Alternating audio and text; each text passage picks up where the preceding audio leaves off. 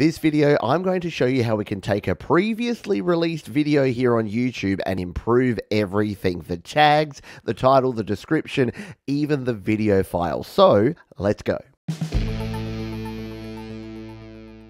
When you start releasing videos on YouTube, you don't know a whole lot about how everything works. So your titles, your description, your tags, and yes, even your video editing may leave a little bit to be desired. But don't fret, you can actually change almost all of that right here in YouTube without re-uploading your video and without losing all of those views. And yes, you can even use YouTube's built-in video editor to trim and remove parts of the video that you don't want. In this one, we're going to talk about 5 things: titles, descriptions, tags, thumbnails, and video editing. So let's dive in. First up, let's look at the title of this one: compressed versus uncompressed audio files. What is the difference? Now, this is 64 characters of the 100 characters that YouTube allows us. I think we need a slightly snappier title, so let's change that up right now. There you go. I think that title is much clearer: compressed versus uncompressed audio, wave versus MP3.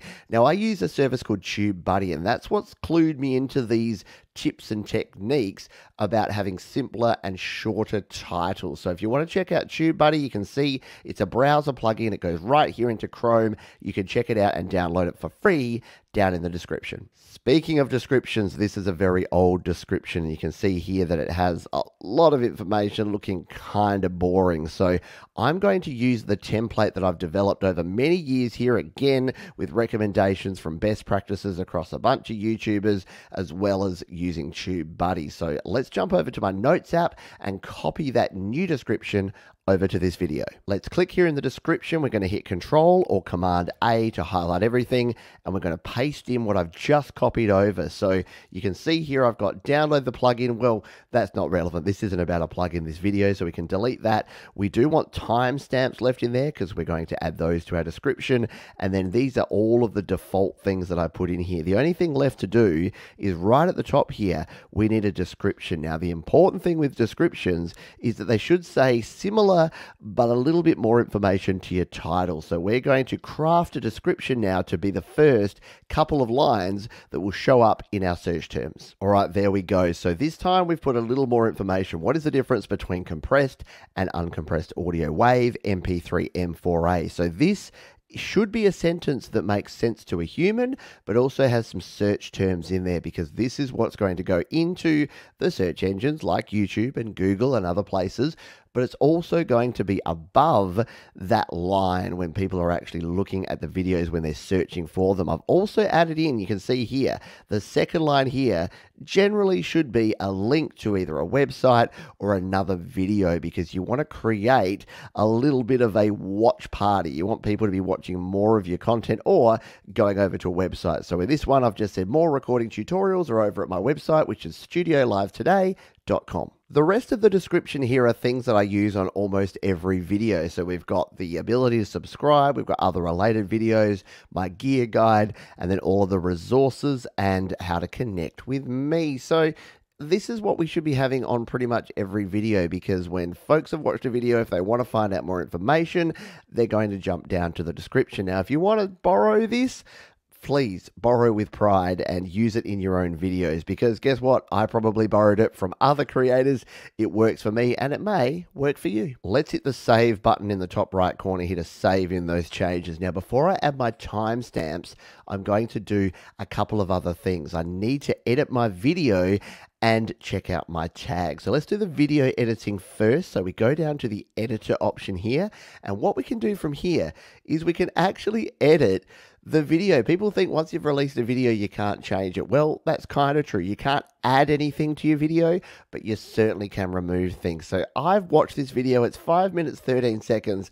I think we can cut this down. So I'm going to go through and do some editing here to remove some parts that we don't need. Now, there is a complete video showing you how to do this. You just need to trim, use this trim tool here. So we're going to jump in here and we're going to hit the trim button here, and we can actually trim either the front or the start. We can use the split option here to split it out as well. And all of that is explained down in the description in the other video. Let's go ahead and do this now. So there you go. We've done all those cuts, and you can see there were 6 different spots there between the edits where I just left too much time. So it's not going to reduce the overall time too much, but it's definitely going to tighten up this video. We're going to hit the save button now. Now here's where you got to be paying attention. The original version of the video is stored when you hit save, so you can undo your edits. So if you do want to go back, you can. Let's hit the save button. The other thing to keep in mind here is if it's a live stream, you may see a save as button there. That just means you need to wait an hour or two before you do this editing process because it hasn't processed that live stream video yet. So just sit tight, and as soon as it's finished that, you have the save option. If you hit save as, it's going to create a brand new video. You probably don't want that. I'm not going to be able to add my timestamps here. I've just realized that because it does take an hour or two to process that. So I'm going to remove those for now. It's only a 5-minute video. It won't really need them. So we'll hit the save button there. I'm going to come back and add them after the fact. If you don't know about timestamps, all that means is that you just need to put in the time of the video. So you need to start with 0000 and you might put introduction, and then at the time where you start talking about a different thing, you can put that in there. And if you put them in that format, it's going to bring up those little familiar sections at the bottom of your video that are going to help out your end viewer. All right, let's scroll down and take a look at our tags. Now, tags used to be super important on YouTube. They're now a little bit less important, but you can see here that all of the tags that I had on here before, they have a little green number next to them. Now this is TubeBuddy, and this is telling me which of these tags are actually sort of coming up in search terms in YouTube or in Google. So what I want to do here is actually keep the tags that are getting decent numbers here, but a lot of these other ones are a bit dodgy, especially these ones down here. So I can start removing some of these. So you can remove them just by hitting that X there. Now, every time you remove one, it kind of redoes it. So all of these smaller names here, I'm just going to start removing, and then we're going to add in some more relevant tags to make this video more searchable and findable here on YouTube. So I've used the X there to remove a bunch of these, and now we can try some new versions. Now, if we scroll down, it'll give us a few different ideas down here. So if you want to just use the examples that are given here by TubeBuddy, you can. I'm going to try some others based on this. So I think things like WAV versus MP3 might be a good one here. And you can see as you type that in, TubeBuddy gives you different options down here. So we're going to put WAV versus MP3 there.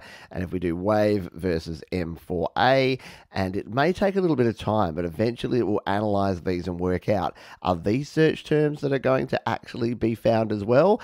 And it won't be the same for everyone every time, but it's a good indication that you're getting your tags right. And there you go. With a little bit of effort, we've found some other cool search terms here that people may be actually searching for on YouTube. And hopefully, if we get the thumbnail right, they'll actually find and then click on our video because it's going to answer the question that they're putting out there. Now, this thumbnail is okay, but it's got my old style here. It's a little bit dated looking. It's so 2019. So let's create a new thumbnail here. Now, I use canva.com. So let's go over to canva.com and see what we can create. Now, Canva is a free tool that you can use. There's also a paid version, the pro version, which is what I use, that just has a whole bunch more different fonts and images and a bunch of options. So start with the free version. If you dig it, check out the link below and sign up for the pro version. You can see I use it for all of my different thumbnails and all of the stuff that I do here when it comes to design work. What I tend to do is just grab a thumbnail that's worked well before, and we're going to make a copy of that one.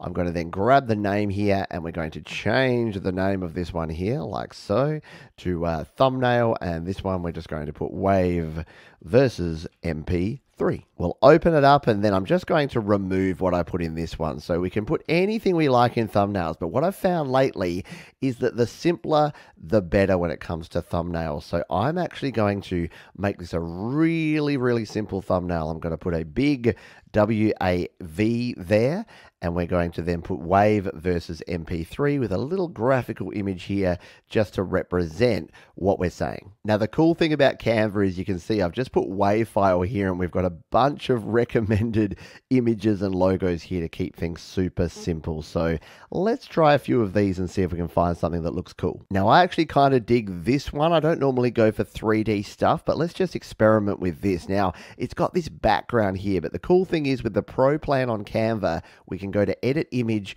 and we can use the background remover tool. Now, this is only on the Pro plan, so if you're on the free plan, you won't get this. You'll have to use some other sort of transparent PNG option, but this is going to remove that different colored background, and we should get something like this, which I think is pretty darn cool. I think that's kind of what we're looking for there. So we'll just center that image and make it look like it should be there. We've got our little sideways thing there with a WAV versus MP3.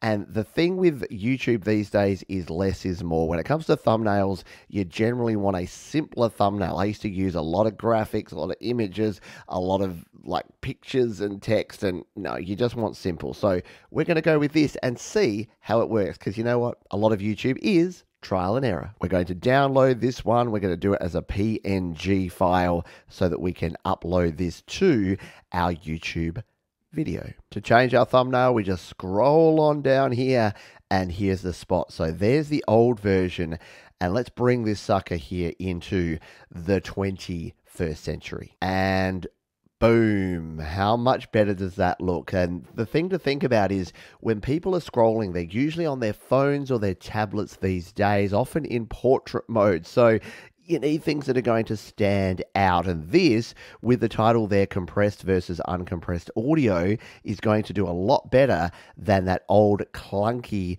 thumbnail that we had before. There you go. We've enhanced the title, we've enhanced the thumbnail, the description, the tags, and we've even edited a video that's already been released. A lot of cool things we can do here in YouTube. The only thing to do now is to sit back and wait, because it will take an hour or two for all of this to update. But here's the cool thing. If you're watching this video, it's already updated. You can check out that video right now in that link down below or in the description. Thanks for watching. I hope this helped, and I'll see you next time.